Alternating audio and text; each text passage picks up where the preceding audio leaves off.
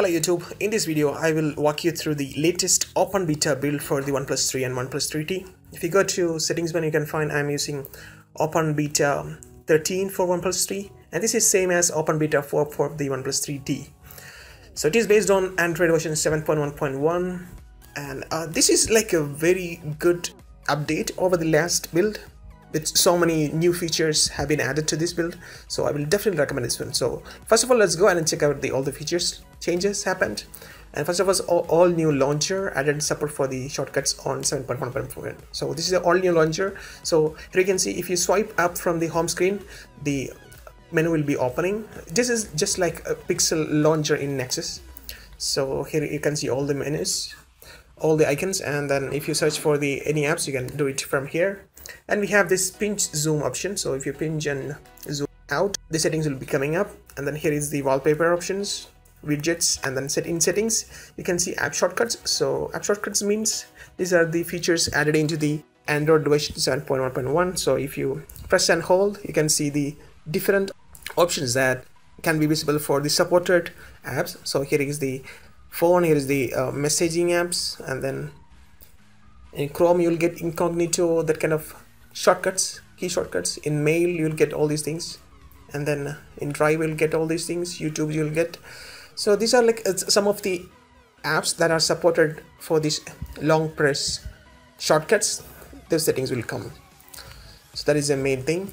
And then a redesigned app drawer, as mentioned, redesigned UI for launcher settings, simplified settings, and then added a status bar icon option for display real-time network speed. So if you look at the status bar here, you can see the network speed in the notification area. If you want to turn it off, you can always go to settings menu and then go to status bar, and then down you will get display network speed. You can turn it off from there. And then added notification denoising. This is to allow priority level designed. So there is a new option added in the notification. So if you go to notifications, you can see all the notification related settings here. You can customize for each and every app from there. And then added gaming do not disturb mode.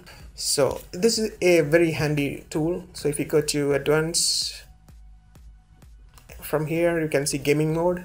If you turn it on for some applications, for example, I would like to turn it on for the MX player. So when a video is playing or when a movie is playing, the home button, all the capacitive buttons will be deactivated. So I'll show you that. So here I'm trying to open a movie.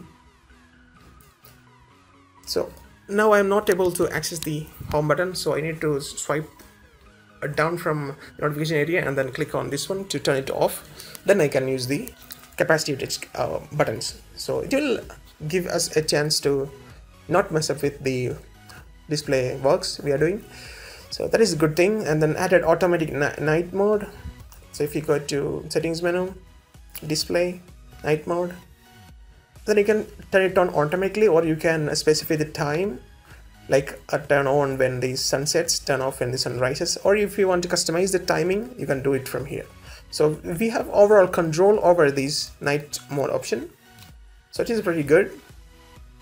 And then here is one more cool feature. It is called added secure box for file encryption, which is integrated into the file manager. So if you go to the file manager, OxygenOS file manager, you can see an option called secure box here. If you tap, so it will ask for the pin. You need to, if you are using for the first time, you need to give the pin number.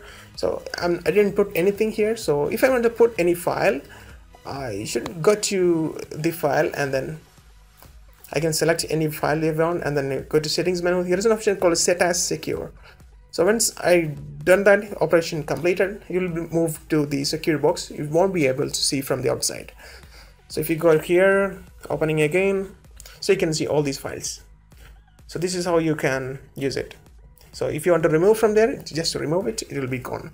So it's more like Knox in Samsung devices, the secure box introduced in the OxygenOS, which is a really good feature. And then optimized text latency, optimized camera, EIS for videos, improved contacts management with linking and merge functions. So if you go to contacts, you can see contacts manager here, and then it'll give some suggestions, suggested merges options are there, so you can play with. which gives more control over the contacts. And then there is one option called added quick pay option for the for India. This will be allowing it use the QR based quick payment. So if you go to settings menu, security, fingerprint, quick pay, and if you install any of these applications, for now I'll go to security and fingerprint, quick pay. So it will, if you want to turn it off or turn it on for the screen of quick pay, I can open here. So even when the screen is off, press and hold the home button will directly open the app. So from here I'll select the app which I needed. I'm using Paytm, so I'll select that one. You can see the instruction video also. So once the display is off, when I press and hold this home button, it will directly open the Paytm. So if I want to turn it on for the quick on, so I'll do this. So you can see it's directly open in the Paytm, and then it'll ask for the payment, and then I can scan the QR code. So they made it very simple. I will turn it off for the screen on so that I can use for the Google Assistant. So that is there, which is a really good addition. And then some bug fixes and general improvements. And there are some other features like the call recording has been implemented. So if I'm trying to call anyone, so I can see a call button here. I can call. Using that, I can call record. So the call recording has been finally added to the OxygenOS, which is a good thing. And if you're talking about the performance, here is the benchmarking score I've got.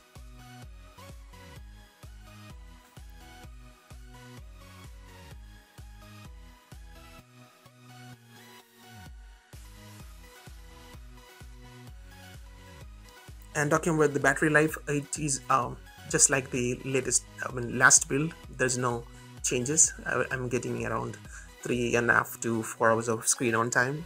So that is also pretty neat. So this, I would like to tell you that you should try this one because it comes with so many features, and this will also fix the roaming problem that you're facing if you're trying to download any application from the Play Store while you're roaming. If you're not working, this will fix, because it happened for me. It fixed for me in this build. So this build is highly recommended for all of you guys. Just go ahead and flash it and thank me later. That's it guys. Thanks for watching. Please subscribe.